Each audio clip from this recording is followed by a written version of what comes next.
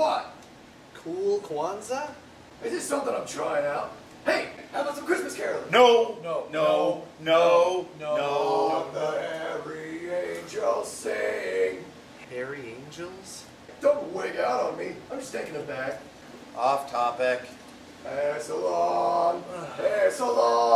Why are your prices so expensive? Never mind. Yeah, so far our first annual Roxx Christmas Vodcast Extravaganza and Variety Show, it's kind of lame. What we need is Eddie Van Halen. All we have to do is ask, what would Brian Boitano do? But seriously, shouldn't we call it like our first annual Roxx Christmas / Hanukkah / Kwanzaa / Festivus / Hare Krishna? Xmas for all the porn stars. Or Christmas, so I could get all the presents. What about the Wiccans? They call it Yule.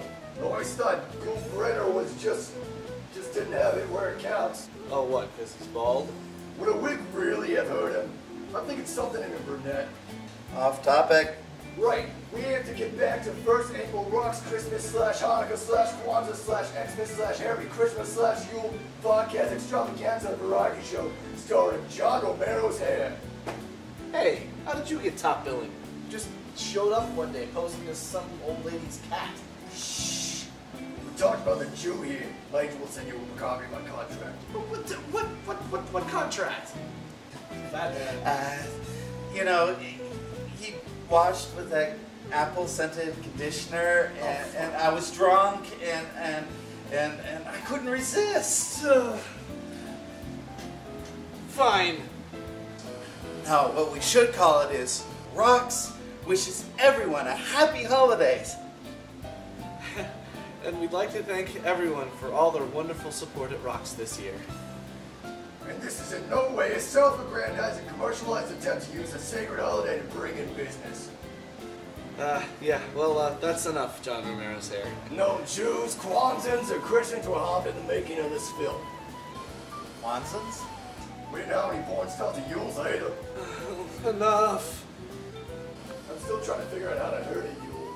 I'm still trying to figure out what a Kwanzaa is.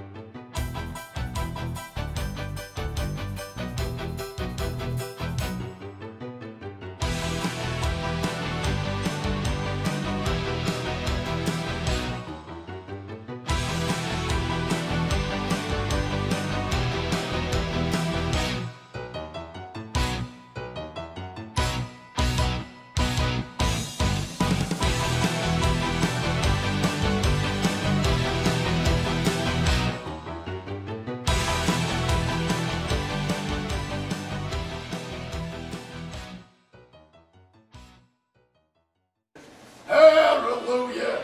Hallelujah! Hallelujah!